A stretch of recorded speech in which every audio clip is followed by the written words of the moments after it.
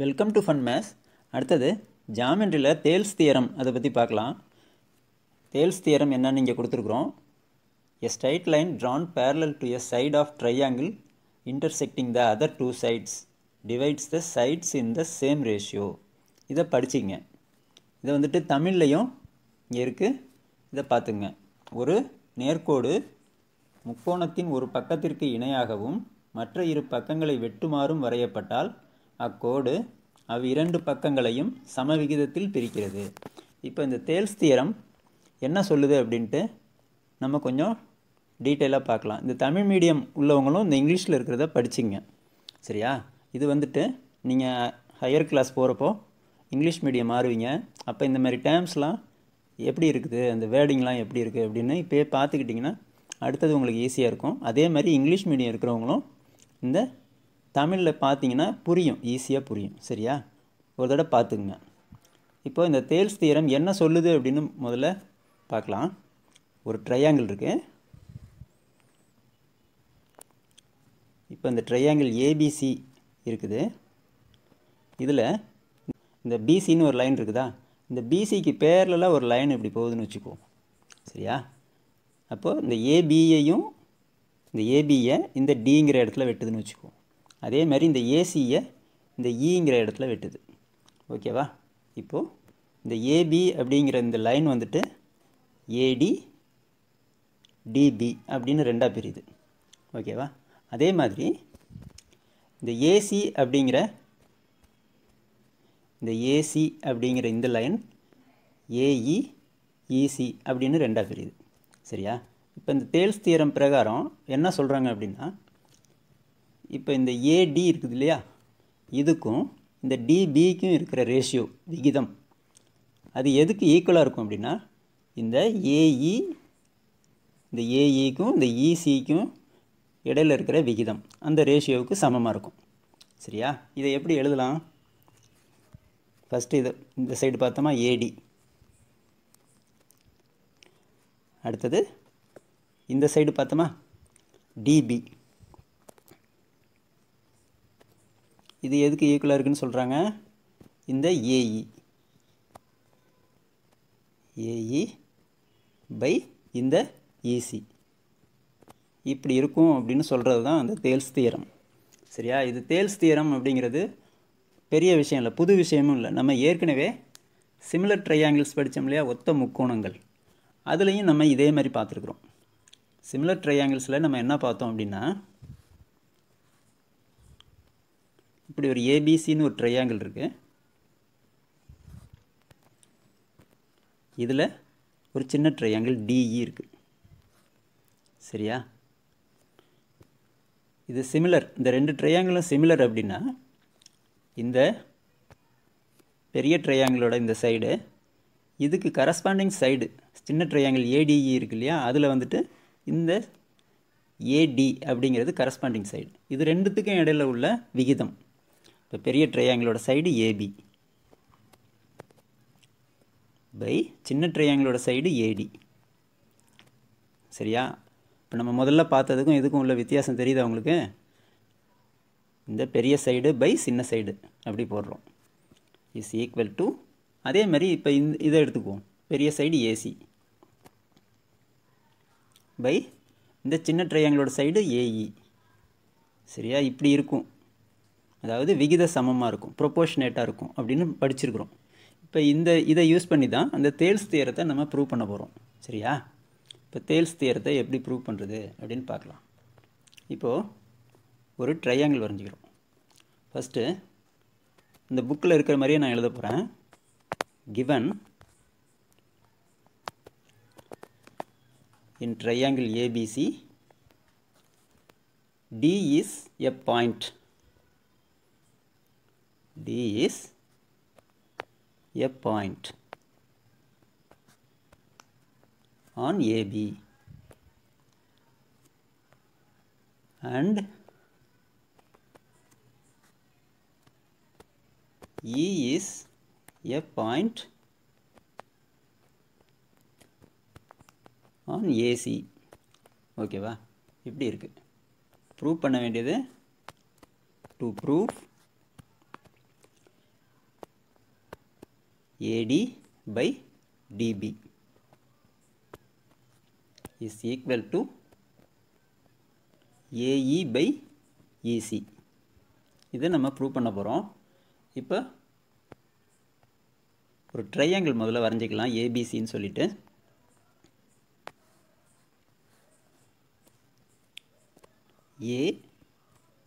ABC. இப்போது இந்த பிசிக்கு பேரலாக ஒரு லைன் இந்த ரெண்டு சைடையும் வெட்டுது. ஏபியையும் ஏசியையும் வெட்டிட்டு போகுது. சரியா?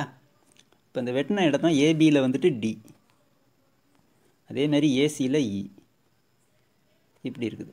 இதை தான் நம்ம இங்கே எழுதியிருக்கிறோம். இந்த ரெண்டு பாயிண்ட்டுன்னு எழுதணும் இல்லையா, இதை தான் எழுதியிருக்கிறோம். இப்போ அடுத்தது draw a line DE parallel to PC. சரியா? நம்ம இங்கே வரைஞ்சாச்சு, அதை இங்கே எழுதிடலாம். Draw a line DE parallel to BC. இப்போ அடுத்தது, இப்போ இந்த புக்கில் பார்த்தீங்கன்னா ஒரு டேபிள் இருக்கும். சரியா? சீரியல் நம்பர், ஸ்டேட்மெண்ட், இந்த ரீசன்ஸ், இதெல்லாம் ஒரு டேபிள் மாதிரி இருக்கும். இப்போ இது சீரியல் நம்பர், அடுத்தது ஸ்டேட்மெண்ட், அடுத்தது ரீசன் இங்கே எழுதணும். இப்போது சீரியல் நம்பர் 1. இப்போ இந்த ட்ரையாங்கிளில் ரெண்டு பேரலல் லைன் இப்படி இருந்துச்சு அப்படின்னா, அதாவது ஒரு செட்டு, ஒரு பேரலல் லைன் இருக்கு, ஒரு டிரான்ஸ்வெர்சல், ஒரு கோடு வந்து அதை வெட்டி செல்லுது, ஒரு ஸ்ட்ரைட் லைன் அந்த ரெண்டு பேரலல் லைனையும் வெட்டினுச்சு அப்படின்னா இதில் என்ன நல்லாயிருக்கும்? ஒத்த கோணங்கள் சமம், அதாவது கரஸ்பாண்டிங் ஆங்கிள்ஸ் ஆர் ஈக்குவல். இப்போ இதில் கரஸ்பாண்டிங் ஆங்கிள்ஸ் அப்படின்னா இப்போ இந்த இடமும் ஈக்குவல். ஓகேவா? புரியுதா? இப்போ இதை வச்சுட்டு இதில் பார்த்தீங்க அப்படின்னா இதுவும் ஈக்குவல். அப்போ இது ரெண்டுக்கும் 1 அப்படின்னு பேர் கொடுக்குறோம். சரியா? அதே மாதிரி தான் இப்போ ரைட் சைடு இந்த பக்கமும் இதுவும் ஈக்குவலாக இருக்கும். ஸோ இதுக்கு 2 அப்படின்னு பேர் கொடுத்துடலாம். இப்போ இதெல்லாம் எழுத போகிறோம். First angle ABC is equal to angle ADE is equal to angle 1. இதுவும் ஈக்குவல் அப்படிங்கிறத எழுதியிருக்கிறோம். இதுக்கு ரீசன் இங்கே எழுதிருங்க. என்ன reason? Corresponding angles R equal because DE parallel to PC. டிஇயும் பிசியும் இணைக்கோடுகள். இங்கே வந்துட்டு ரீசன் அதை எழுதிட்டு இப்படி வரும். டிஇ பேரலல் டு பிசி ஃபுல்லாக எழுதணும். சரியா? Corresponding angles R equal because DE parallel to PC. So அடுத்தது ரெண்டாவது ஆங்கிள் ஏசிபியும் ஏஇடியும் ஈக்குவல். ஏசிபியும் ஏஇடியும் ஈக்குவல். ரெண்டுமே 2 கொடுத்துருக்கோமா? இதுவும் அந்த கரஸ்பாண்டிங் ஆங்கிள்ஸ் ஆர் ஈக்குவலை வச்சு தான் போடுறோம். angle ACB is equal to angle AED is equal to angle 2. இப்போ இதுக்கும் இதே ரீசன் தான். சரியா? Corresponding angles R equal because DE parallel to PC. இப்போ அடுத்தது மூணாவது பாயிண்ட்டு, இந்த ஏடிஇங்கிற ட்ரையாங்கிள், சின்ன ட்ரையாங்கிளுக்கும் பெரிய ட்ரையாங்கிள் ஏபிசிக்கும் இந்த ஏ இருக்கு இல்லையா, இது வந்து காமன் ஆங்கிள். சரியா? அது வந்துட்டு ஆங்கிள் 3 அப்படின்னு குறிக்கிறோம். இப்போ அதை நோட் பண்ணிடலாம். ஆங்கிள் டிஏஇ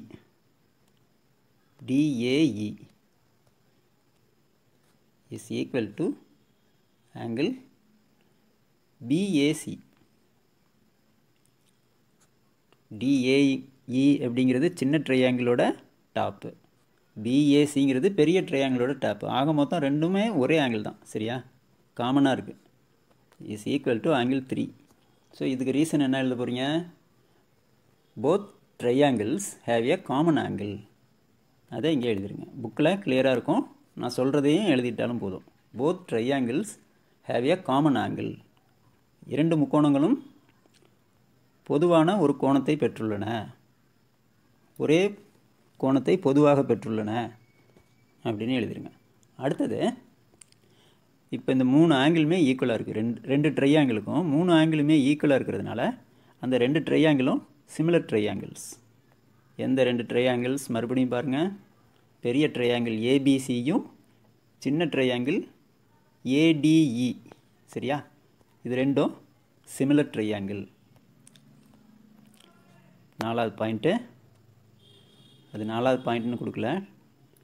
இப்போ triangle ABC is similar to triangle ADE. சரியா? இப்போ இதுக்கு வந்துட்டு ரீசன் பை AAA சிமிலாரிட்டி. சரியா? AAA விதிமுறைப்படி அப்படின்னு எழுதிருங்க. சரியா?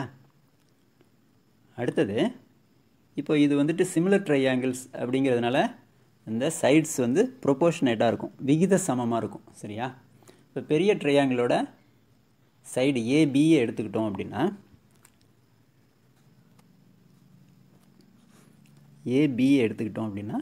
சின்ன ட்ரையாங்கிள் பை சின்ன ட்ரையாங்கிளோட சைடு ஏடி எடுத்துக்கிறோம்.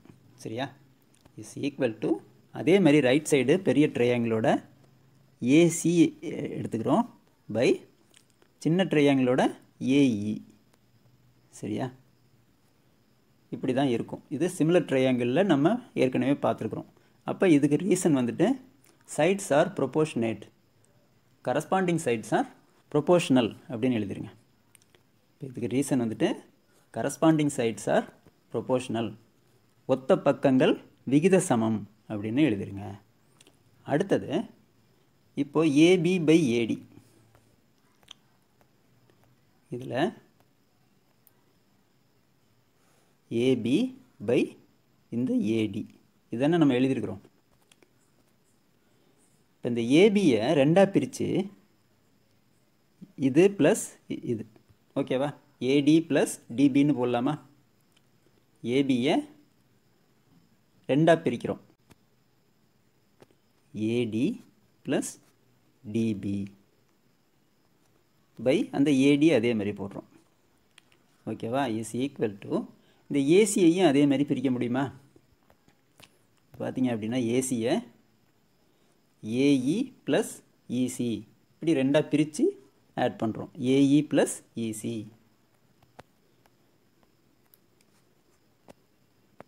ஏஇ ப்ளஸ் இசி இப்படி பிரித்தாச்சு பை இந்த கீழே இருக்கிற அதே ஏஇ அப்படியே போடுறோம். ஓகேவா? இப்போ இந்த ரீசன் வந்துட்டு இங்கே வந்துட்டு ஸ்ப்ளிட் ஏபி அண்டு ஏசி. சரியா? ஏபியையும் ஏசியையும் ஸ்ப்ளிட் பண்ணியிருக்கிறோம், ரெண்டாக பிரிச்சுருக்கிறோம். எதை வச்சு?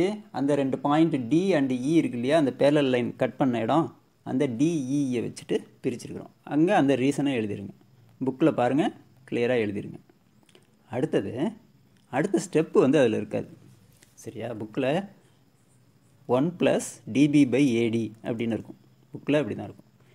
அது எப்படி அப்படின்னா, இப்போ இந்த இடம் இருக்குது இல்லையா, இதை வந்துட்டு ரெண்டாக பிரிக்கலாம். அப்படி எப்படி? AD by AD plus DB by AD இப்படி தான் பிரியும் இது. ஓகேவா? இஸ் ஈக்குவல் டு, இங்கே இப்படி ரெண்டாக பிரிச்சிங்க அப்படின்னா AE by AE,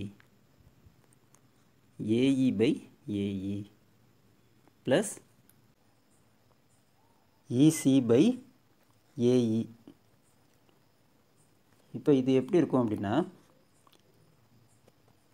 AD by AD 1 வந்துடும், 1 ப்ளஸ் இங்கே DB by AD is equal to, இங்கே அதே மாதிரி AE by AE 1 plus EC by AE. இப்போது இதுக்கு வந்துட்டு ரீசன் வந்துட்டு ஆன் சிம்பிளிஃபிகேஷன், சுருக்குக இப்படி வருது. இது அடுத்தது, இந்த 2 பக்கமும் இந்த 1 கேன்சல் பண்ணிடலாம். சரியா? அப்படி கேன்சல் பண்ணால் என்ன ஆகும்?